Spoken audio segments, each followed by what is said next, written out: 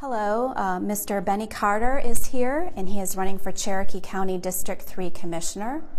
I am Carrie Ludke, and I am the first Vice Chair of the Cherokee County Republican Party, and I would like to welcome everyone here to the Cherokee County Republican Party candidate interviews. We thank you for taking the time out of your campaign to participate in this process. We have extended this invitation to all candidates in this race and have sourced questions from various Republican memberships. We have found that it has been an asset in the past in helping voters to make their decisions. This video will appear on the Cherokee County Republican Party website. It'll be shared on social media. The interview will be shown unedited in its entirety. No interview video will appear prior to any other one by itself, but all will be uploaded at the same time. During the interview, we will ask you a few questions, but can offer no prompting. There are no right or wrong answers, only your responses. Each candidate will be asked the same questions.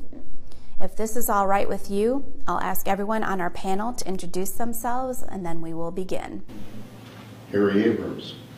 Cindy Evans. Pat Wallace. And now we will begin with our first set of questions, and Pat is going to start. Mr. Carter, why are you a Republican? Well, I think the Republican Party values and processes and priorities that they have align with mine, and so I've been a Republican all my life, and will continue to support that Republican Party. What Republican principles are most important to you? Conservative Christian values and the opportunity to pursue our American way of life. Of those Republican principles, what, if any, will you try to apply to this position? Well, definitely conservative values, values of integrity and ethics, of course, and a servant heart. This is the four-part question. Are you a member of the CCRP? How many years? What years? And are you or have you ever been a member of any official affiliated Republican group such as the College Republicans, Teenage Republicans, or National Federation of Republican Women, Cherokee County Republican Women? As I stated earlier, I've been a Republican my entire life and have voted Republican, but only became involved in the Cherokee County Republican Party in 2016 when I ran for my first position. I also became a member of the Cherokee County Women's Republican group at that time. I was not a part of any Republican organization prior to that. Have you ever served on a committee or chaired a committee in the CCRP or participated in as an event volunteer? No, I have not served on any committees, and I'm not sure I've ever volunteered at a particular event. How long have you lived in Cherokee County? I've lived in Cherokee County 18 years. Can you tell us about your education, work history, and family life? I'd be glad to. I'm originally from Knoxville, Tennessee, so I graduated from the University of Tennessee at Knoxville with a Bachelor of Science in Marketing. I moved to Georgia over 40 years ago with the Kroger Company. I'm a career Kroger man, spent 25 plus years as a store manager with Kroger and a couple of other positions. I moved to Macon, Georgia first, came back to Marietta, Georgia, and ultimately wound up in Cherokee County as I opened the Town Lake Kroger store in 1997.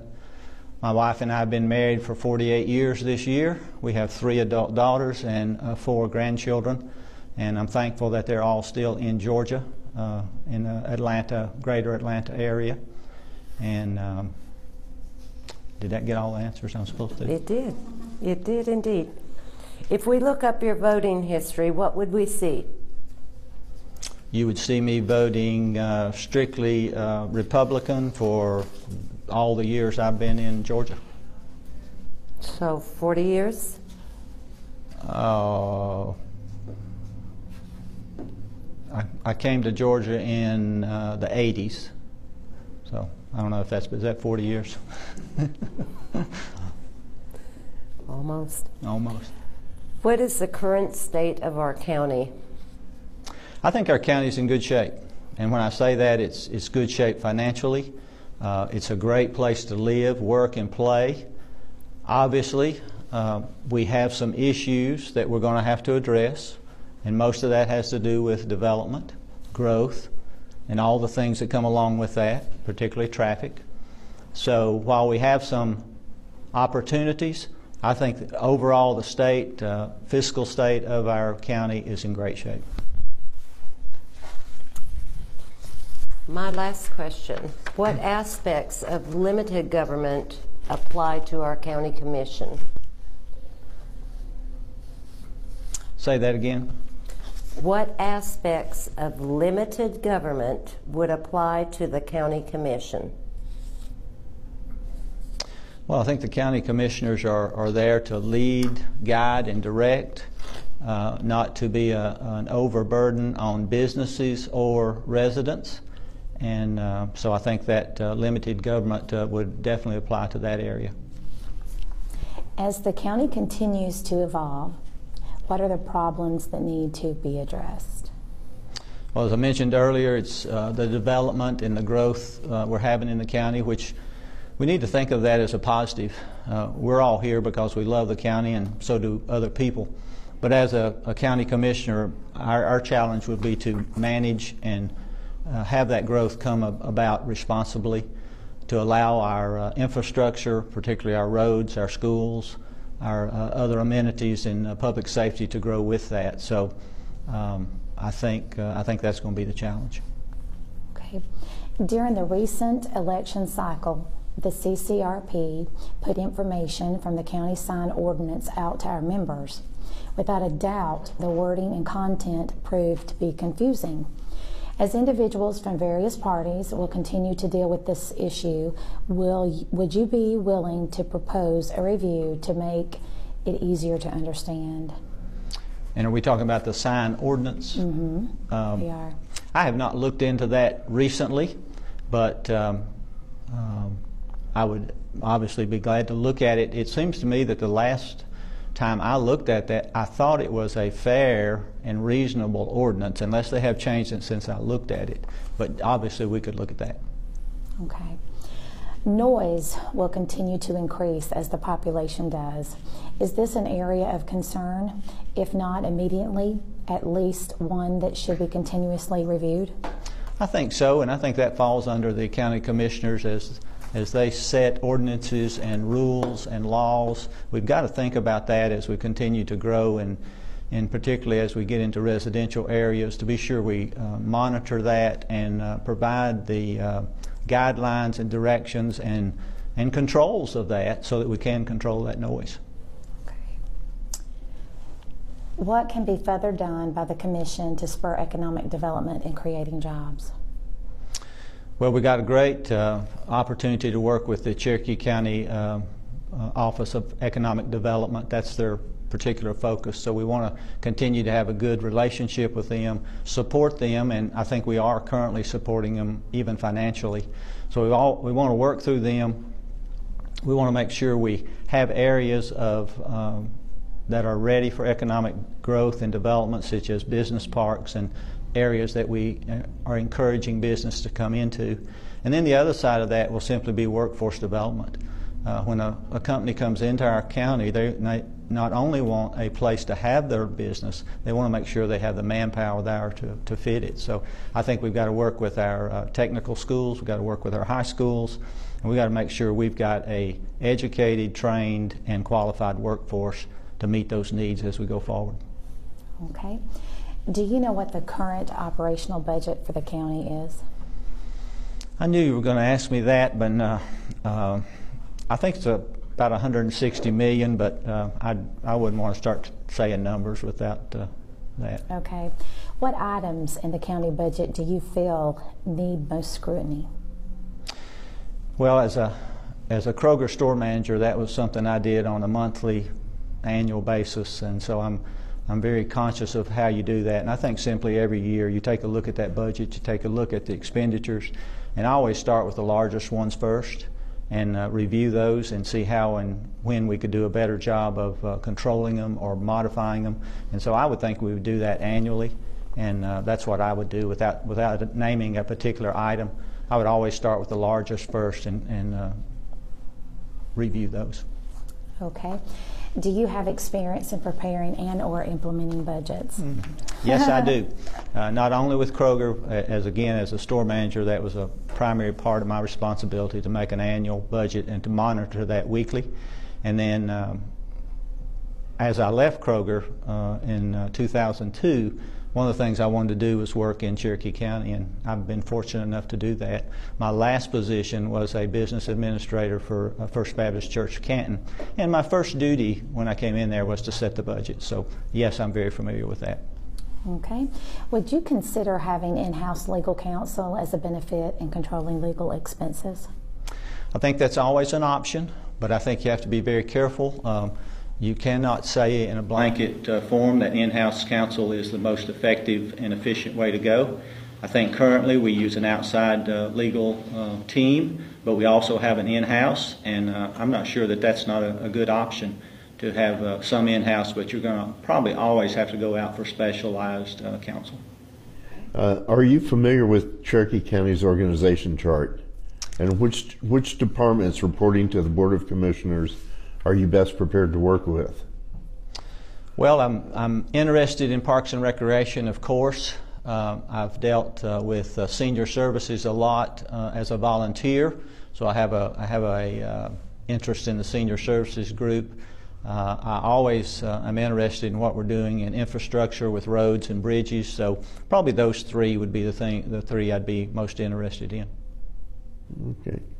$426.46 is the per capita long-term debt that the county says it has control over. However, the county makes no attempt to break this down into what constitutes this debt.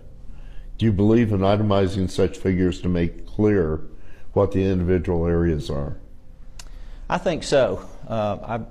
At this point, I would see no reason we couldn't look at that and break that down, unless it has something to do with personnel numbers or something like that. I would see no reason we couldn't break that debt down to where we could evaluate it. Are you in favor of commission co-signing for liabilities of private companies? No, and I think something.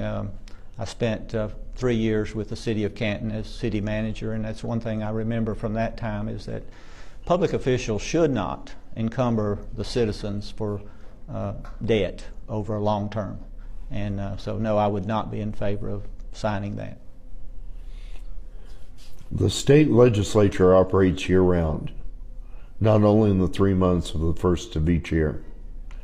At some time in the third or fourth quarter of the preceding year, the legislators meet with the county commission to discuss items to be brought up before the state legislature. Would you be in favor of having public notice of these earlier meetings open to the public and publicized locally? I think any time as a commissioner that I could hear from the citizens of the county would be good.